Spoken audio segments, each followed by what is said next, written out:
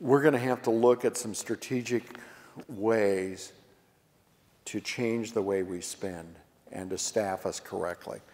So to do this, we've asked that everything get put on the table. You know, it's not all doom and gloom. Online graduate programs have been great. Health science, up how many, 21, 22% in the last few years. There are areas out that are growing. It is not all doom and gloom, but we've got areas that aren't. And so we need to figure that out and march forward. We definitely need to do things differently, and I think we will, but realize that the number of high school seniors also hasn't changed and has gone down. The recruiting is directly, I think, related to the number of high school seniors that are in our home base within 100 miles of us. Those kids are not there.